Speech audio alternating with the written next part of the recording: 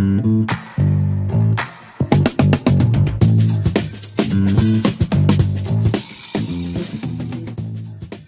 us now for 5 insightful minutes is Eugene Amigud, the Chief Innovation Officer at Infios.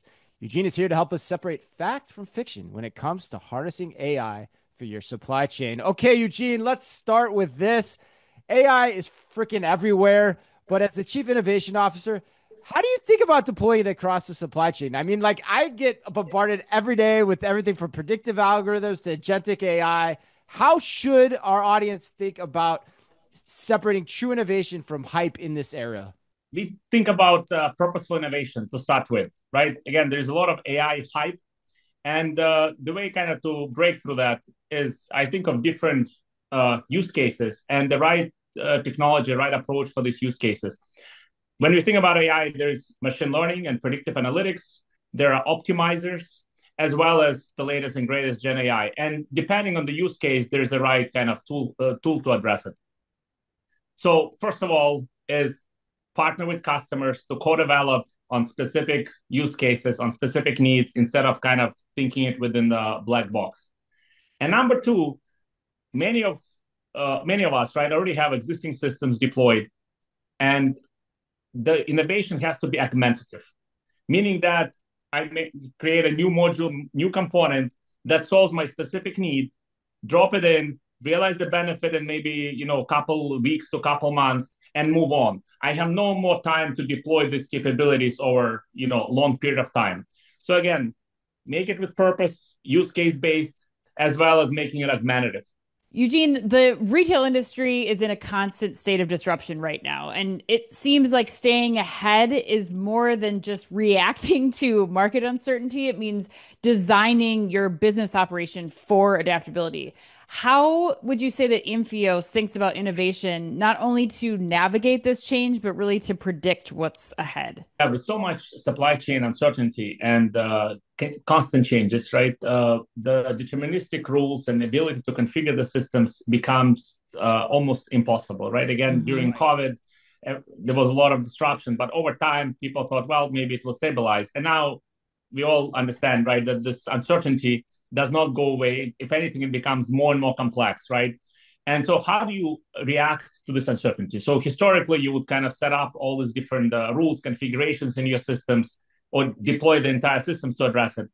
But now it has to be a lot more dynamic. It has to be a lot more aligned with the business needs versus the systems, right? So again, if I have a labor strike in my port, how do I comprehensively address it? If I have a strategy to get close to my customers, how do I comprehensively address it? And how do I react to these uncertainties?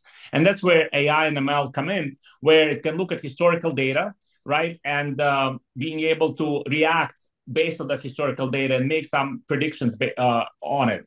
However, historically, the planning systems used to look at years and years worth of data. Right. But what we're seeing now from planning perspective, right? Look at tariffs that change pretty much daily, or the labor strikes, etc. Right? You have to react so much faster. So now the scope becomes so much more important to kind of look at the near real-time data and to be able to react accordingly. The one thing you guys always talked about to me was like this idea of a quote unquote brain or a decision engine. Given what you're describing, is that concept still in play here, or how should we think about that? Yeah, realigning the system capabilities to be closer to the kind of functional solutions that business needs is absolutely key. And the decisioning engine sits at the core of it. Historically, these decisioning engines used to be within transportation or within order, right? What's the most effective way to fulfill an order? What's the most cost-effective way to ship a load across the country?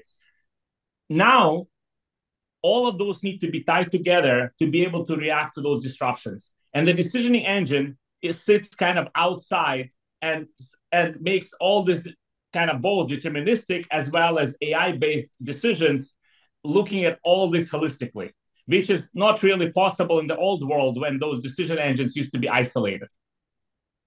Got it. So if I say that back to you, then you're saying that there's like going to, the decision engine still matters, but there's almost a module in and of itself that is going to command and control everything else that's going on. Is that right?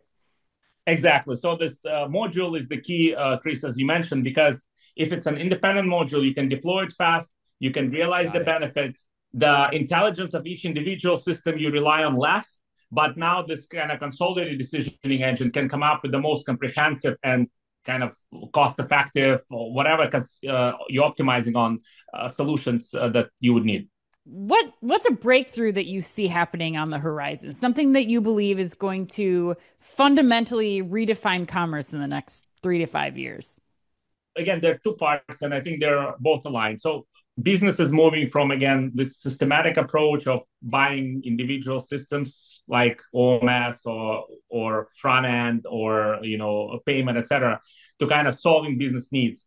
And on the other side, from technology, is again, as I was mentioning, from this microservice to modules to agentic. And what gets me excited the most, because I'm in the supply chain execution side, this whole Gen AI started as a natural language kind of processing, LLMs, models, etc. So it was really good, and I would always say it was really good for planning systems because planners interact in that way. From execution, the less human intervention there is, the better your system works.